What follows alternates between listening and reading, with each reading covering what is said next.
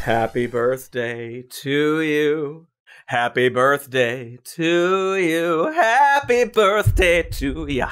Happy birthday to ya. Hey, here's some news. We've got some birthdays to celebrate today. You know how we always start the episodes with birthday announcements? You've all seen this. You all know we do this. So, a very happy birthday to National Treasure Betty White, who turns 100 years young today. What?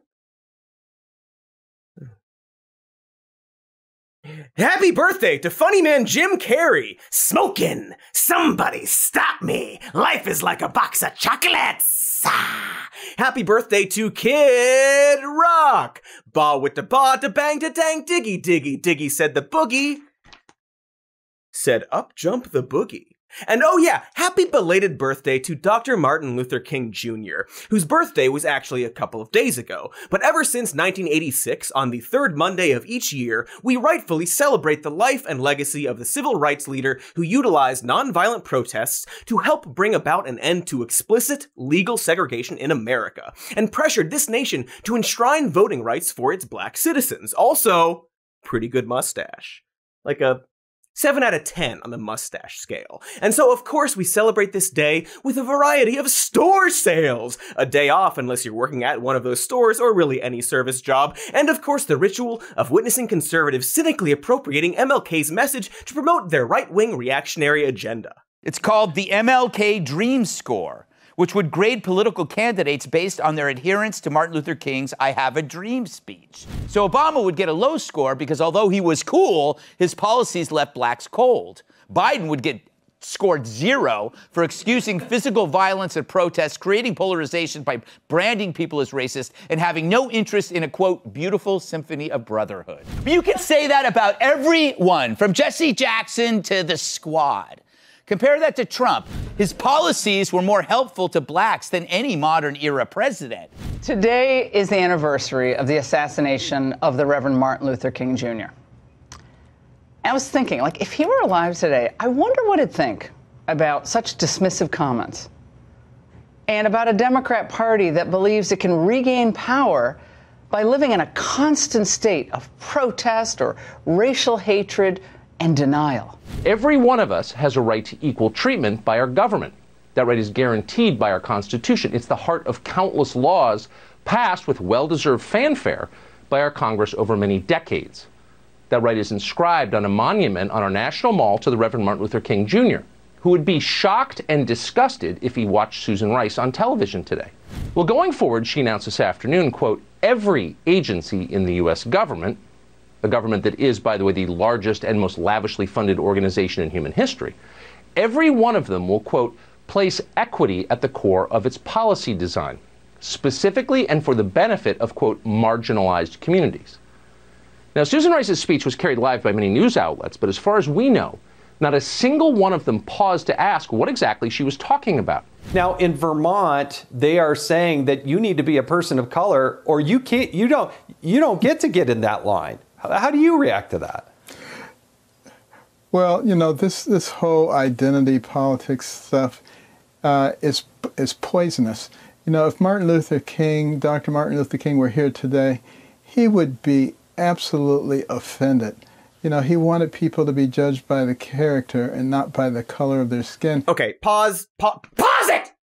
Sorry to interrupt this proud American tradition, but I have to. Quick recap. So apparently, Donald Trump is the modern-day embodiment of Dr. King's philosophy. MLK would have hated protests for racial justice, and would have been shocked and disgusted, and I guess confused by the very notion of equity. And of course, he would have been absolutely offended by the idea that a vaccine rollout would prioritize communities that disproportionately suffer from the negative health consequences of a novel virus. You know, silly consequences like hospitalization and death. Yes, I'm sure the man who stated that, quote, of all the forms of inequality, injustice in health is the most shocking and inhuman, would be absolutely offended by the very idea that a state government might prioritize life-saving vaccines for the most vulnerable populations, particularly the black community, who, it turns out, are at much greater risk of catching COVID due to the fact that they are less likely to be able to work from home, more likely to live in multi-generational households, households, more likely to rely on public transportation, and then on top of that, disproportionately suffer from comorbidities such as diabetes and heart disease and have less access to quality health care,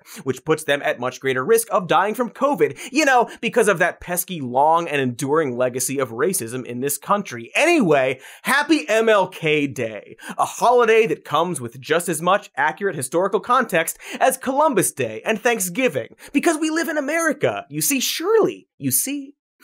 I kind of feel like MLK would be more absolutely offended by the fact that over 50 years after his death, also known as an assassination, the same health disparities that existed in the 1960s continue to exist in the black community to this day. That day being January 17th, 2022. A year we once assumed would have flying cars and robot sports. Where's my damn cyberball? But instead have many of the same tragic inequities from back when computers were the size of living rooms and films were tackling the controversy of interracial marriage. Right, Sidney Poitier died too. That sucks. But hey, at least we solved the interracial marriage stuff. No? Still struggling with that too, huh? Okay, well, again, America. But I'm getting sidetracked here. We haven't yet finished our MLK Day tradition. Are there any other right-wing abominations who want to lie about what Reverend Dr. Martin Luther King Jr. stood for? There are literally colleges that are teaching kids that if they say, I am colorblind, this is an element of racism. If you say, I don't judge people based on color, this is a microaggression. I am not kidding. This is something that is said at universities across the land. That is a direct rejection of Dr. King's dream. So what is the left doing? They're saying, well, really, Dr. King's dream wasn't the colorblind society. That was just a bunch of sloganeering for the cameras. What his dream really was racial separatism and competing interest groups. His real dream was the Bernie Sanders socialist agenda that would overcome race with redistributionism. He was really a class warrior rather than a warrior in favor of racial integration. This is not why America celebrates Dr. Martin Luther King. And to pretend otherwise is, I think, a bit of nasty revisionist history that has some pretty serious consequences for the future of the country. That's right, my fellow US of a-holes. According to expert on black history Ben Shapiro, MLK was explicitly against redistributionism. He wasn't a class warrior, you see, and what he really wanted was a colorblind society. And to claim otherwise puts the entire country at risk. Thanks for piping up race expert Ben. Specifically, and coincidentally, MLK apparently wanted the kind of society and public policy proposals that Ben Babadook envisions. Wow, how lucky for Ben. Only wait! Perhaps this Ben Shapipu fellow isn't right after all. And we'll get to that. But our special angry boy is at least right about one thing. Broadly speaking, Dr. Martin Luther King Jr. is not celebrated in this country for his promotion of wealth redistribution. But perhaps he should be, because wealth redistribution is absolutely something that he advocated for. In fact, there are a whole bunch of things that MLK believed in and fought for that he is not celebrated for today. But maybe, possibly, definitely should be. And yet, considering how frequently and consistently and mercilessly conservatives invoke Dr. Martin Luther King to justify their agenda, you could be forgiven for believing that he was a free market-loving libertarian. At least, forgiven a little bit? Just a bitty? Or not? It's up to you. It's a free country. If you don't count, healthcare and water and food. Also, the color of your skin and household income matters. A lot, it turns out. Anyway, the point is that despite the fact that we treat Martin Luther King Jr. like Santa Claus or the Easter Bunny or the Noid, a mythical figure who ended racism with a single sentence about dreams, the truth is that MLK was a real person who said a lot of things and also did a lot of things. And heck, even wrote a bunch of things down. And if you actually look at the things he said and did and wrote during his too short life, you will find that he was far more extreme than the conventional wisdom would have you believe. By any measure, Reverend Dr. Martin Luther King Jr. was a radical leftist, and this is why the right-wing appropriation of MLK is so reprehensible. Because, it's a lie. Specifically, it's a lie that they are desperate to propagate. After all, the actual principles and policies that MLK believed in and fought for are completely at odds with conservative ideology. This beloved and vindicated historical figure just so happened to promote ideology that would set the GOP firmly on the wrong side of history. It seems damning. The kind of thing you might have to do a bunch of weird lies about if you're the conservative type. Now, You might have noticed that all these clips that I've shown you of right-wingers invoking MLK have centered around a single speech of his, but even more specifically, a single line from that speech. Because I have a dream that my 4 little children will one day live in a nation where they will not be judged by the color of their skin, but by the content of their character. I have a dream today. Boy, conservatives absolutely love this one single line. They sop it up like a delicious bread, gnawing and swallowing and shitting out distorted husks like the Sarlacc pit from Star Wars. Here is Congressman Jim Jordan tweeting, "We honor the life and work of Dr. King and his belief that it's the content of an individual's character that matters most." Weird thing for a guy who allegedly ignored/covered up the sexual abuse of student athletes during his time as an assistant wrestling coach at The Ohio State University to say, but sure.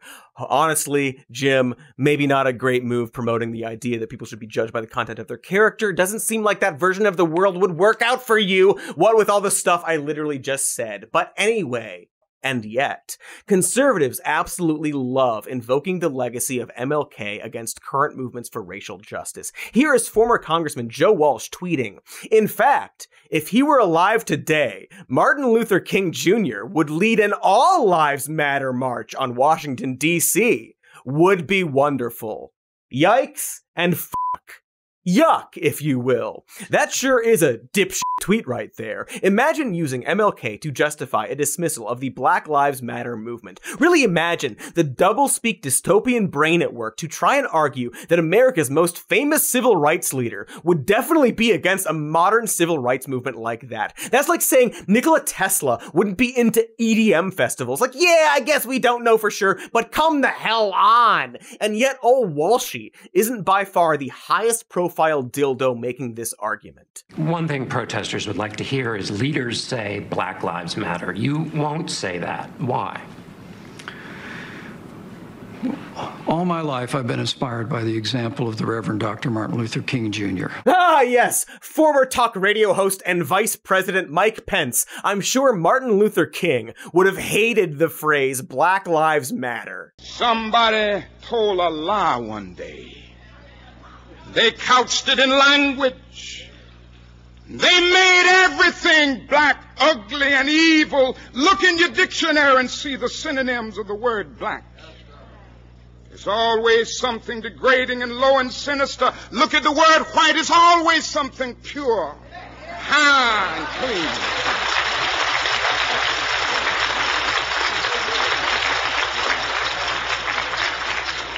But I want to get the language right tonight.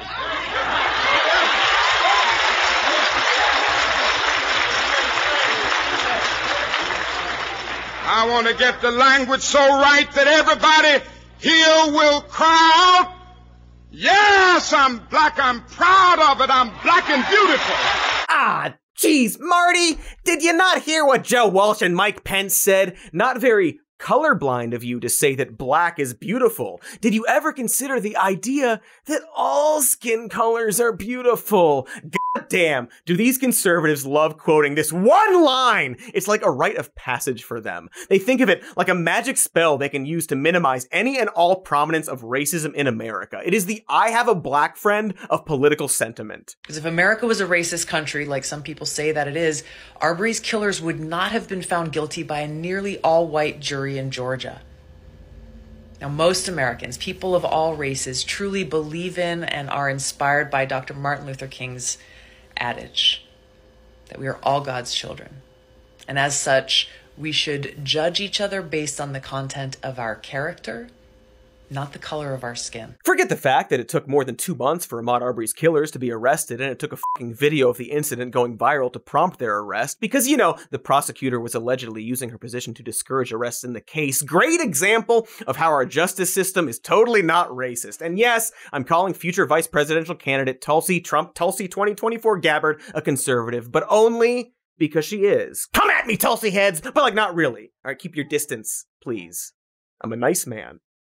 And, you know, it's pretty ironic, don't you think, that she quoted MLK to make the argument that America is not a racist country, and that most people of all races in America aren't racist, when King himself stated, "I am sorry to have to say that the vast majority of white Americans are racist, either consciously or unconsciously." But news, dude, you call out. That was way a long time ago. So much has changed since then. First of all, stop yelling. I can't hear you. We filmed this episode last week. Duh. Second of all, has it though? Like, has it? Has so much changed since then? So, you know, we'll get back to that question. But for now, we need to finish talking about the one line that conservatives actually like. Except actually, we need to do ads before that. So we will do the ads, then the speech stuff, then the stuff about how America is still racist, in that order. But let's face it, I'll probably have a lot of tangents in there as well. It may or may not be a reference to another 80s video game. Maybe Contra? We'll see. The point is, who has paid us to say the name of their product? Let's find out. You know, on these cold winter Los Angeles, not very cold winter days, I like to go outside and make a festive cabbage man. You know, a man or lady made out of cabbage. You stick a little carrot in its face to represent a carrot stabbing someone in the face. And one way I get my cabbage is through Imperfect Foods, a grocery service that will deliver food right to your door. According to Imperfect Foods, their customers save 6 to 8 pounds of food with every order. And unlike on-demand delivery companies, Imperfect delivers weekly by neighborhood, a unique model that produces 25 to 75% fewer emissions than individual trips to the grocery store. Also, they are the only national grocery delivery company that makes it easy to return your packaging after every order, so you don't have to worry about that extra waste. Sounds like fun. Maybe you should try them out. I love using Imperfect Foods. It doesn't matter to me what those foods look like. I love my ugly little turnips. And right now, Imperfect Foods is offering our listeners 20% off your first 4 orders when you go to imperfectfoods.com and use promo code MORENEWS. Again, 20% off your first 4 orders. That's a value up to $80 at imperfectfoods.com when you use promo code MORENEWS. And get all the cabbage you need. Just don't put a magic hat on the cabbage man, because then it comes alive. And boy, is that cabbage man angry. Join the movement at imperfectfoods.com and use code MORENEWS. Fear the cabbage man. Don't fear the food.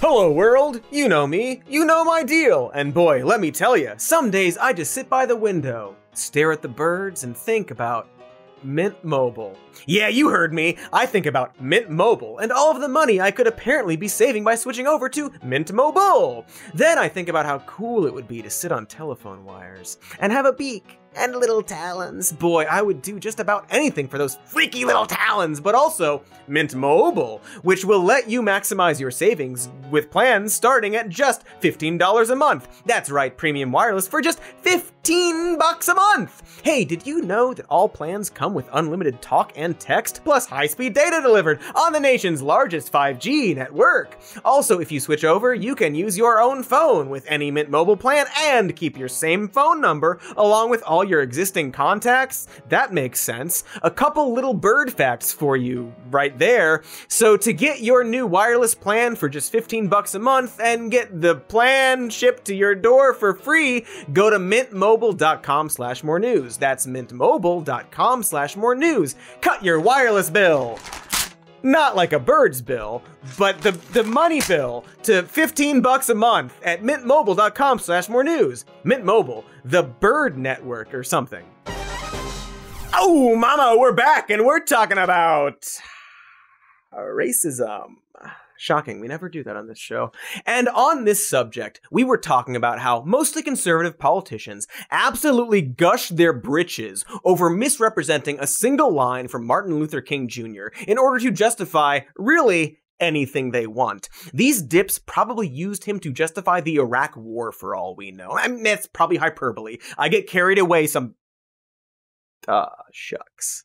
Fun fact, that's actually an official under Obama because fair and balanced TMC, are you ready to rumble? Okay, getting back to the video. And that one line, which is of course a quote from MLK's famous I Have a Dream speech, delivered on August 28, 1963, when King was just 34 years old, as part of the March on Washington for Jobs and Freedom. And here's an interesting bit of trivia. It turns out that he also said a bunch of other things during this speech.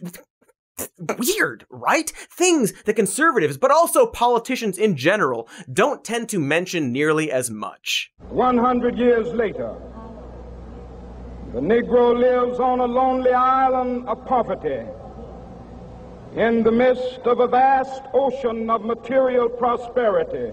America has given the Negro people a bad check. A check which has come back marked insufficient funds. So we've come to cash this check, a check that will give us upon demand the riches of freedom and the security of justice. There are those who are asking the devotees of civil rights, when will you be satisfied? We can never be satisfied as long as the Negro is the victim of the unspeakable horrors of police brutality. I wonder why they don't like to quote those lines. And for some historical perspective, here's a picture of birthday girl Betty White from the same year MLK gave that speech. She is older than me in this picture. Boy, that's actually recent, isn't it? It's like, despite the grainy black and white footage and our inferior dildo technology back then, within the scope of American history, this wasn't actually all that long ago. And yet, at this time, less than 60 years ago, Jim Crow segregation laws were still alive and well, making it legal in many instances to discriminate against someone based solely on the color of their skin. About 40% of the states still had laws against interracial marriage, and in much of the country, black people were, in effect, denied the right to vote. So you can understand why, during this time, one of the main demands of civil rights leaders like MLK would have been a plea to end the era of explicit legal discrimination in America. And one of the primary obstacles to achieving this goal was that many white Americans judged black people by the color of their skin, not by the content of their character, and therefore did not support the end of legal discrimination against black people. The notion that individuals should be judged by the content of their character, not by the color of their skin, is something that everyone should agree with. Unless you are a literal Nazi, then you should disagree on account of you being a Nazi and all that. You know, it wouldn't be very consistent if you agreed, you Nazi. Ha, gotcha. What I'm getting at is that at the time, it was extremely necessary for MLK to promote this idea, but not only this idea. And by today's standards, judging someone by the content of their character is a much lower bar, because in theory, of course we need to judge people by their character over the color of their skin. Everyone decent knows this now. It's the type of message we've grown up seeing in 90s sitcoms. The whole world is messed up right now, and I would like to see that get better, but in order for that to happen, white people are going to have to start making positive assumptions when they see people of color. And people of color could make positive assumptions when they see white people. Man, things are just messed up. Huh. Wonder what that show is. Doesn't matter. And boy, to be clear, not saying we nailed it yet in terms of not judging people by the color of their skin. We still have a lot of work to do in that department. But even so, the process of discussing race needs to evolve and continue past this one line from one speech that MLK gave. And so still using this as a benchmark is like judging a television based on whether or not it features color. We're just way past that. But this is where conservatives seem to stagnate, and often jujitsu this one line against efforts to achieve better racial equality and pervert its meaning to further their selfish agenda. They twist a concept that promotes interpersonal respect, community harmony, and genuine equality into one that ignores the impact of history, dismisses the legacy of slavery and systemic racism in America, instead promoting myths about meritocracy and the ideal of individualism in order to maintain the accumulated privileges and advantages afforded by white supremacy, all in support of enabling the exploitation allowed by our current system of capitalism.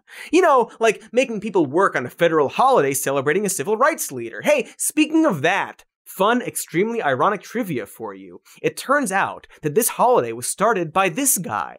Thank you, Ron. You definitely racist president, you. But at the time of his presidency, Reagan was like the Hulk Hogan of racist dog whistling, not to be confused with the real Hulk Hogan, of course. As you probably know, dog whistling is the act of making racist statements or policies while not directly talking about a race. This is often excused after the fact by claiming colorblindness.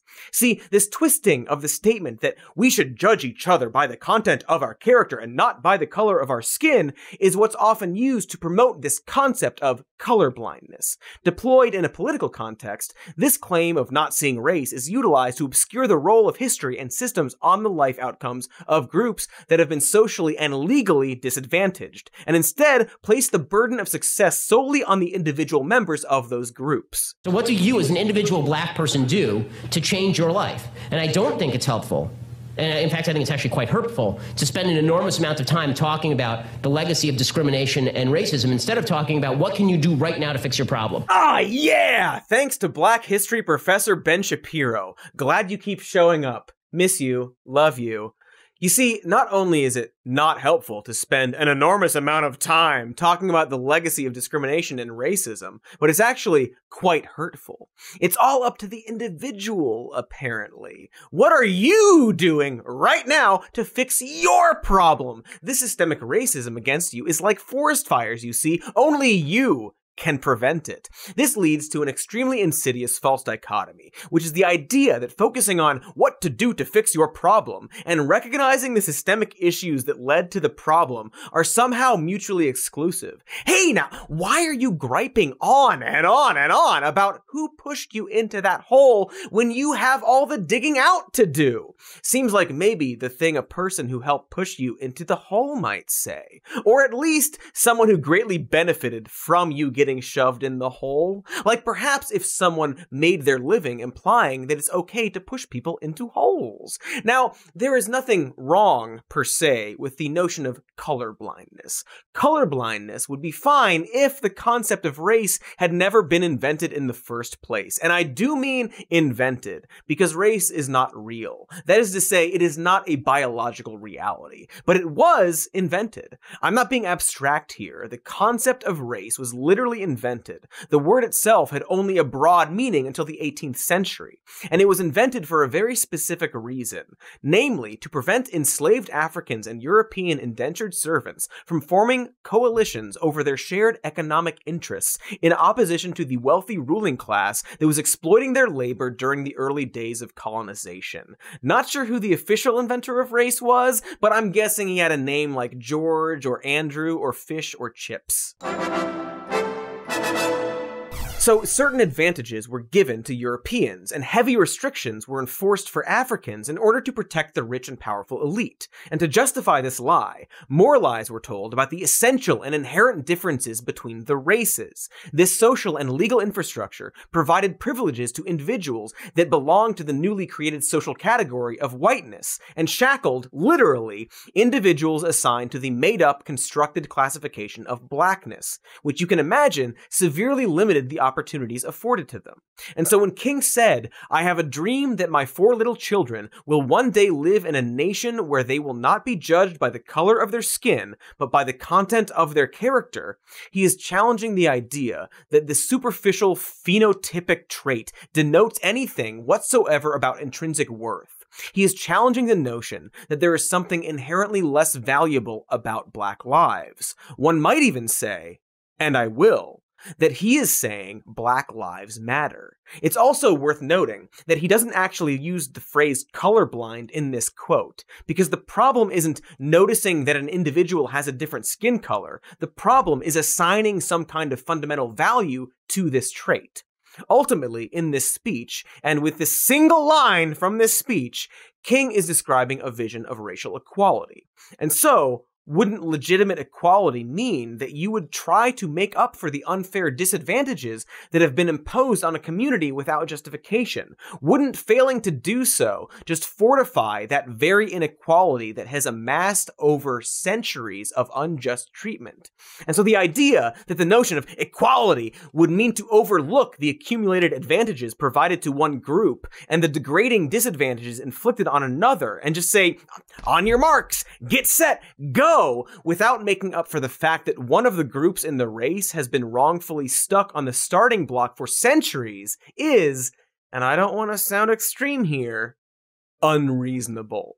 But essentially, people named Ben, and other names too, I guess, are telling black people to ignore the systems that disadvantage them and limit their opportunities and simply pull themselves up by their bootstraps. This philosophy is used to prevent any disruption to the status quo, which of course has historically benefited white people. But hey, don't take my word for it. At the very same time that America refused to give the Negro any land, through an act of Congress, our government was giving away millions of acres of land in the West and the Midwest, which meant that it was willing to undergird its white peasants from Europe with an economic floor. But not only did they give the land, they built land-grant colleges with government money to teach them how to farm. Not only that, they provided county agents to further their expertise in farming.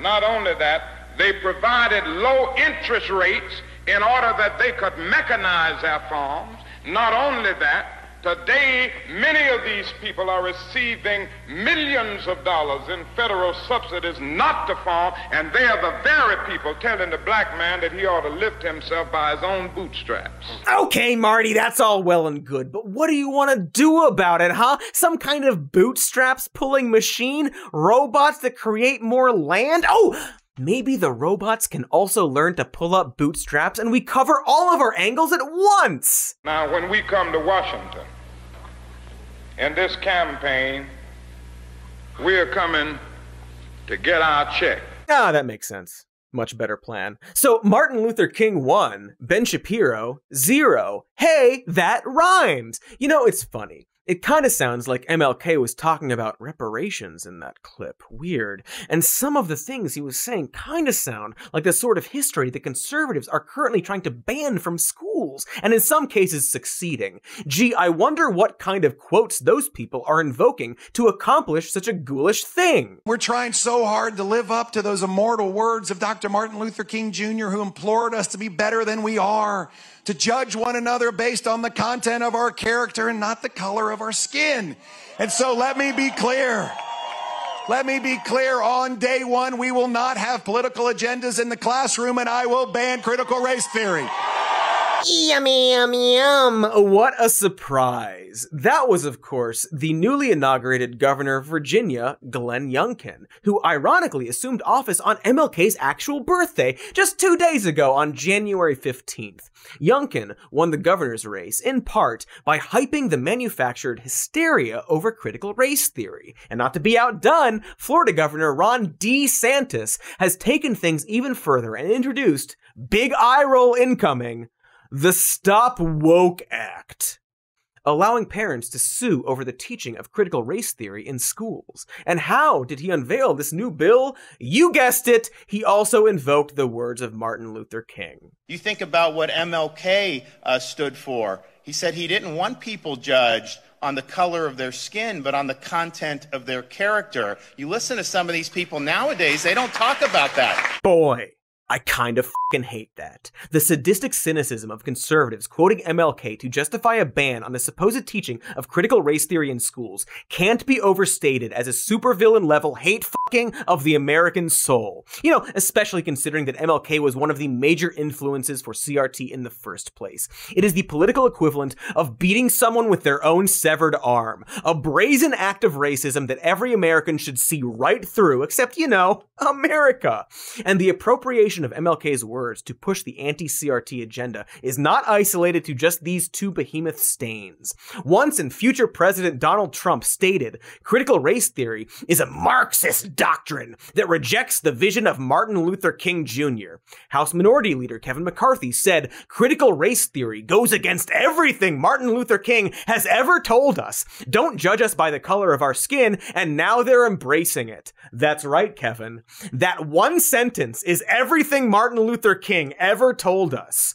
It's their mantra. They love it. And f*** it. They f*** Pluck the words from every position. This one part of a single speech, always used for some variation of the idea that we shouldn't go out of our way to give anyone special treatment. Because that's what MLK wanted, they shout, internally praying that no one actually remembers the specifics of what the civil rights leader believed in, or the fact that he explicitly addressed this in the fourth and final book he wrote before he was assassinated, writing, "The white liberal must affirm that absolute justice for the Negro simply means, in the Aristotelian sense, that the Negro must have his due. There is nothing abstract about this. It is as concrete as having a good job, a good education, a decent house, and a share of power. It is, however, important to understand that giving a man his due may often mean giving him special treatment."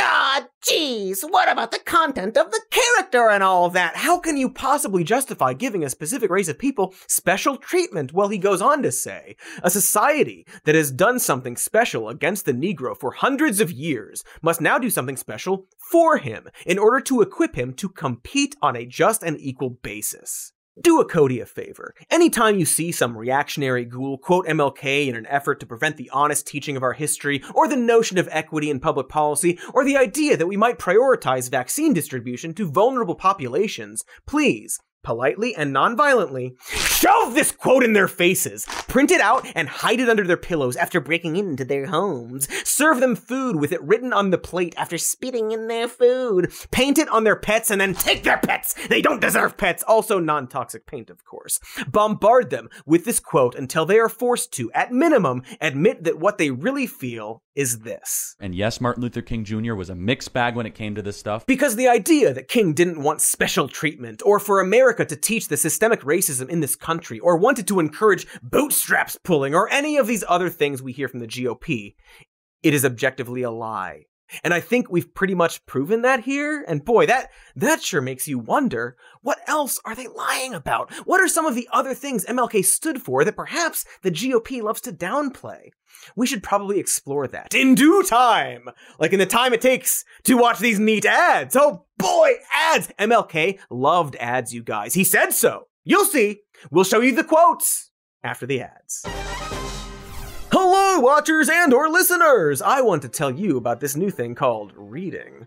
All the kids are reading these days. Not me, I prefer to blend my books with some blueberries and yogurt, but I guess I'm old-fashioned like that. Anyway, I want to tell you about Scribd. It's a library, but online. Or as sites like Wired and TechCrunch call it, some kind of a Netflix for books. Yes, for just $9.99 a month, you can have limitless access to Scribd's extensive library, because if you're gonna sit and stare at your phone, you may as well have some kind of words on your screen, right? You agree with me? I can hear you nodding. Ah, the pulp of the many books I've eaten has heightened my hearing. Ah.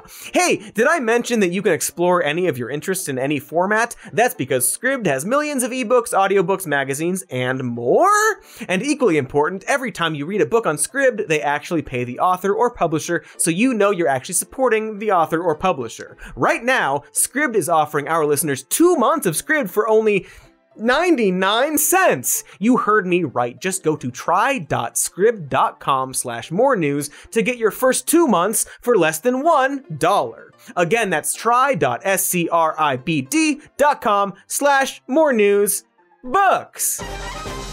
Hey, look at Mr. Back from ads. That's me. And that's it for ads. I lied about the MLK quotes that support ads. Ha ha ha. So anyway, we were talking about the fact that despite what conservatives like to pretend, it turns out that MLK said a lot of stuff and things besides that single quote about content of character. And in fact, those other things he said might not be all that popular with the GOP today, or also the entire country when MLK was alive.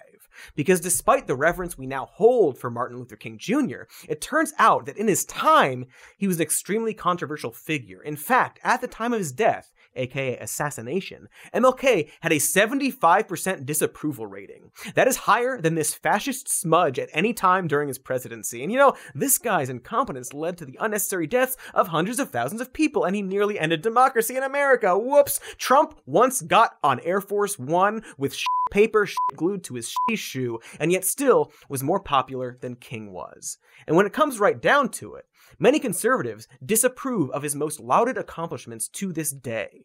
Through his efforts, MLK was largely responsible for pushing through one of the most significant pieces of legislation in American history, the Civil Rights Act of 1964, which ended segregation in public places and banned employment discrimination on the basis of race, color, religion, sex, or national origin. It also banned private businesses that serve the public from discrimination, and it's that provision that libertarians like Senator Rand Paul can't quite bring themselves to accept. If there was a private business, say in Louisville, say somewhere in your home state, that wanted to not serve black patrons or wanted to not serve gay patrons or somebody else on the basis of their on the basis of a characteristic that they decided they didn't like as a private business owner, would you think that they had a legal right to do so, to put up a "Blacks Not Served Here" sign? Well, the interesting thing is, you look back to the 1950s and 1960s at the problems we faced.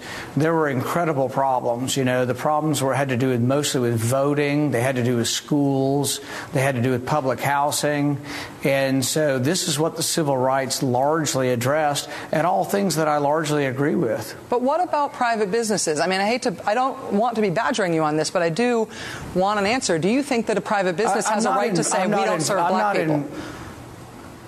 Yeah, I'm not in favor of any discrimination of any form. I would never belong to any club that excluded anybody for race. We still do have private clubs in America that can discriminate based on race. But I think what's important about this debate is not getting into any specific gotcha on this, but asking the question, what about freedom of speech? Should we limit speech from people we find abhorrent? Should we limit racists from speaking? I don't want to be associated with those people, but I also don't want to limit their speech in any way, in the sense that we tolerate boorish and uncivilized behavior because that's one of the things freedom requires. And nice sidestep, Rand. Sure seems like you're cool with letting businesses discriminate based on race. But hey, that's what freedom requires, folks. The ability for the sole gas station or motel on the highway to say, sorry, we don't serve your kind here. Or the only cantina in town to say, we don't serve their kind here.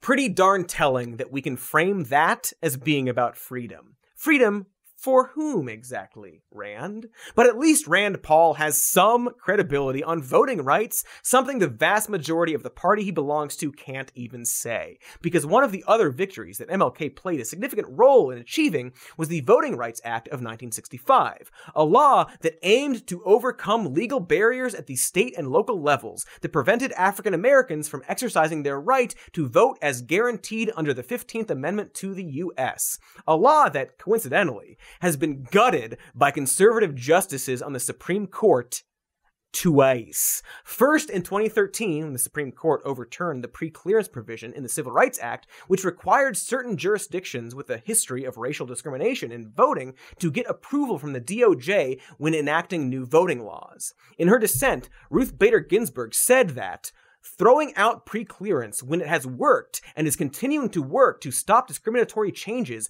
is like throwing away your umbrella in a rainstorm because you are not getting wet. Great point, RBG. Still wish you'd retired when you had the chance. That would have been neat. But for his part, conservative Justice Antonin Scalia of Antonin Scalia Retire Bitch fame referred to the law as a racial entitlement. That's right. He referred to a law designed to protect the right of black people to vote, a right which had up to that point been aggressively fought against through tactics like poll taxes, literacy tests, quizzes about how many f***ing jelly beans are in a jar, and domestic terror and mass murder. He referred to that protection as a racial entitlement. And since this provision was gutted, around 24 states have passed restrictive voting laws, including 10 laws that would have needed that federal approval. And in the 2021 legislative sessions, lawmakers have introduced at least 440 restrictive bills in 49 states. So it seems that while many conservatives like to quote the one line of MLK, they don't actually agree with what he actually advocated for. Because again, America loves propping these people up without actually respecting their message. We make them bumper stickers and tattoos like they're Bugs Bunny or Jesus, both of whom died for us and came back. And I say America specifically, because let's certainly not let liberals off the hook. You might have noticed that MLK's quote about how special treatment may be required to make up for the injustices of the past started out with a critique of the white liberal. Yes, it turns out that MLK had a lot to say about the white liberal and the white moderate. There is a lot that Dr. King asked of a lot of people. And I think on this day meant to celebrate him, the question we need to ponder is, what exactly is Martin Luther King Jr.'s legacy? What should it be? And are we truly living up to it? And who better to answer that question than a guy who looks like me? Because the conventional narrative tends to go from his I Have a Dream speech and the legislative accomplishments of the Civil Rights Act and Voting Rights Act that followed straight to his assassination. But MLK actually had a lot to say in the intervening years that we don't actually talk that much about. For starters, what did he think about the progress that had been made towards achieving his dream? I must confess that that dream that I had that day has at many points turned into a nightmare. Now, I'm not one to lose hope. I keep on hoping. I still have faith in the future. But I've had to analyze many things over the last few years, and I would say over the last few months. I've gone through a lot of soul-searching and agonizing moments, and I've come to see that we have many more difficult days ahead, and some of the old optimism was a little superficial, and now it must be tempered with a solid realism. And I think the realistic fact is that we still have a long, long way to go. A long, long way to go in a galaxy far, far away. That's 3 Star Wars references for you sick freaks. But geez, folks, I don't think it's daring to say that this quote still applies today, just like 50 some odd years later. You might have noticed that I started this video noting that today we rightfully celebrate the life and legacy of the civil rights leader who utilized nonviolent protests to help bring about an end to explicit legal segregation in America. Wow, I was so young back then. So full of hope. Less beard. Now, I use the words explicit legal segregation for a reason, because unfortunately, even though explicit legal segregation is no longer allowed, schools and neighborhoods are more segregated today than they were in the 1960s. The racial wealth gap between white people and black people is the same today as it was when MLK was assassinated. Seems like we continue to have a long way to go to get to that dream he was talking about. And maybe the reason that these inequalities persist is because we didn't really listen to what MLK actually had to say. It is a crime for people to live in this rich nation and receive starvation wages. America's opportunity to help bridge the gulf between the haves and the have-nots. And the question is whether America will do it. There's nothing new about poverty. What is new is that we now have the techniques and the resources to get rid of poverty. And the real question is whether we have the will. Now we are dealing with issues that cannot be solved without the nation spending billions of dollars and undergoing a radical redistribution of economic power. Oh, hey, there's that word, redistributionism. Man, it seems like there are very few politicians today that promote a vision as radical as the one MLK advocated for in the 1960s, perhaps because he was rightfully challenging the very foundation of this country, something that neither Republicans or Democrats like to challenge. In fact, in his quest for absolute justice, as early as 1951, when MLK was in his early 20s, he wrote a note to himself that took on America's sacred system of capitalism itself. I am convinced that capitalism has seen its best days in America, and not only in America, but in the entire world. It is a well-known fact that no social institution can survive when it has outlived its usefulness. This, capitalism has done. It has failed to meet the needs of the masses. Hey! Weird that politicians don't quote that part of him. Seems like maybe they want us to forget about all that stuff, or how aspects of King's thinking may have been why FBI Domestic Intelligence Chief William Sullivan once wrote an urgent memo declaring King the most dangerous Negro in the U.S., stating, "We must mark him now, if we have not done so before, as the most dangerous Negro of the future in this nation from the standpoint of communism, the Negro, and national security." Gee whizzers, this whole American government jazz wasn't too keen on this king fellow. This may have been why MLK was relentlessly wiretapped and surveilled by the FBI until his death, aka assassination. This may have been why the FBI wrote a letter to MLK, blackmailing him and urging him to commit suicide, writing, "There is only one thing left for you to do. You know what it is. You have just 34 days. You are done. There is but one way out for you. You better take it before your filthy, abnormal, fraudulent self is bared to the nation." Ah, but that's the old FBI. They smoked cigarettes and murdered aliens and junk. They wouldn't heavily surveil a civil rights movement today, right? Do we have an article about how they totally did that to the Black Lives Matter movement? I bet we do. Yeah, we do. There's the article about that. But it wasn't just King's critique of capitalism that made him the most dangerous Negro in the US, according to the federal government. Because MLK also stated in 1967 that the evils of capitalism are as real as the evils of militarism and racism. And so the thing that really put MLK in the hot seat was his courageous and wildly unpopular stance against the Vietnam War, and against war and militarism in general, or I guess he loved it, according to the Pentagon. And this stance on Vietnam is one that I and other cool people would argue has been proven correct upon even the lightest historical examination. Like, I think even Operation Dumbo Drop comes down on it, but also, who cares if it does? When a nation becomes obsessed with the guns of war, it loses its social perspective, and programs of social uplift suffer. This is just a fact of history, so that we do face many more difficulties as a result of the war. It's much more difficult to really arouse a conscience during a time of war.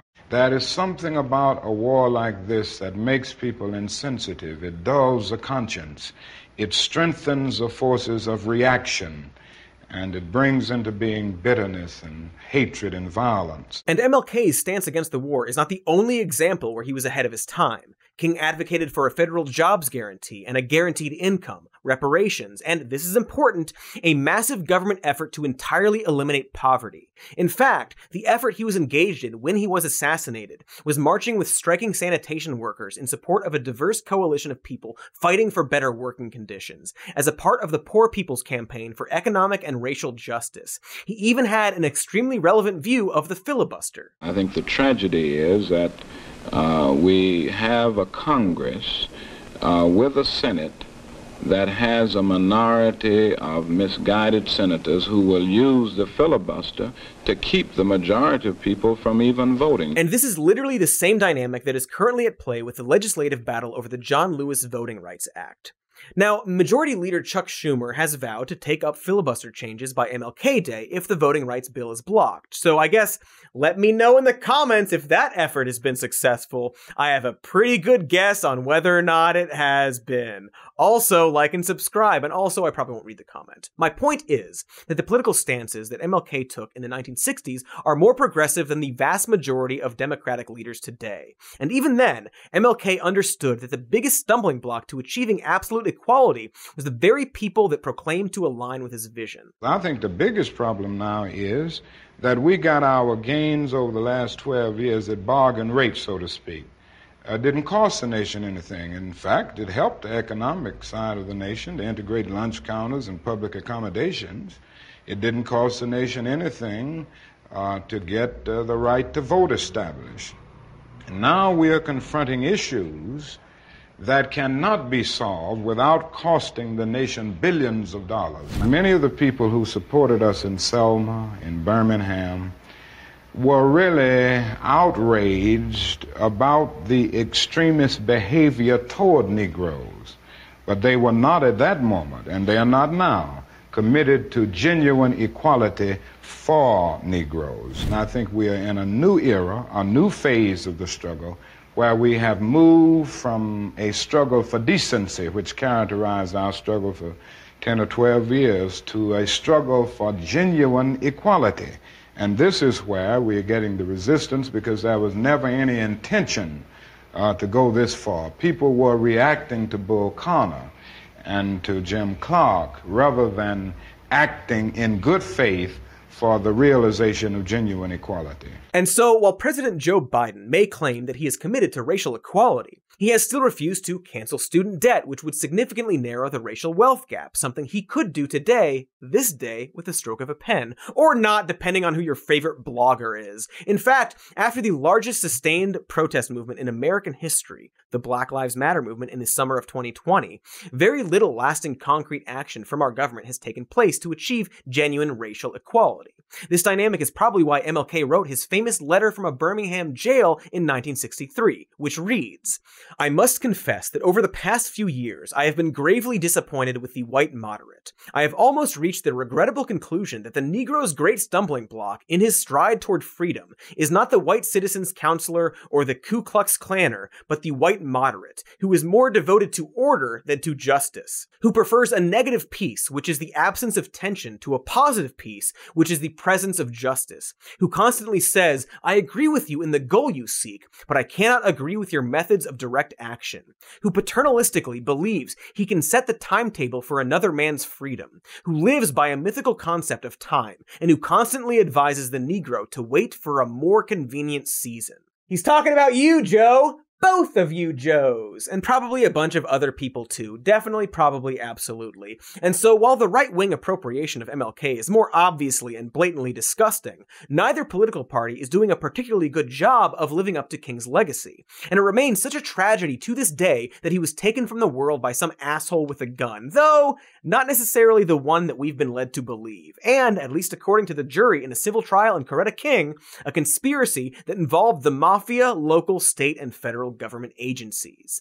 So we never got the chance to see what MLK would think about Ronald Reagan's presidency, or mass incarceration, or Black Lives Matter, or Colin Kaepernick, or Donald Trump, or The Matrix. Maybe he would have loved The Matrix, we don't know, but we could have. If MLK were alive today, he would have been 93 years old, 7 years younger than Betty White, and it is a damn shame we haven't had his wisdom to rely on all of these years. We don't know what he would have said or thought about events over the last 50 plus years, but we do know what he did say while he was still here. And so the first step towards honoring Martin Luther King's legacy is to stop whitewashing it. But for now, I will leave you with this, a portion of the final speech MLK gave before he was assassinated. Like anybody, I would like to live a long life. Longevity has its place. But I'm not concerned about that now. I just want to do God's will. And He's allowed me to go up to the mountain. And I've looked over and I've seen the promised land. I may not get there with you, but I want you to know tonight that we as a people will get to the promised land. So rest in power, Reverend Dr. Martin Luther King Jr. As they say, thank you for being a friend. Travel down the road and back again. Your heart is true. You're a pal and a confidant. No! I'm not finished! And if you threw a party, invited everyone you knew, you would see the biggest gift would be from me, and the card attached would say, thank you for being a friend. Thanks, MLK. Also, happy birthday to Betty White, who is definitely still alive.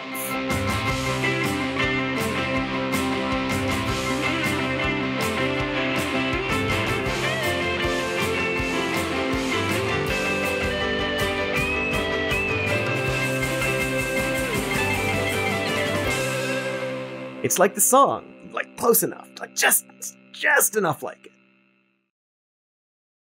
Wow, the episode's over. Like and subscribe and do all that kind of stuff. Sorry there were no wacky characters in this episode, unless you think MLK is a wacky character. You probably don't. So we've got a patreon.com/some more news. We've got a merch store where you can get the wacky characters on them. And also, we've got a podcast called Even More News, where all the podcasts are. And this show that you just watched as a podcast, if you don't like my face.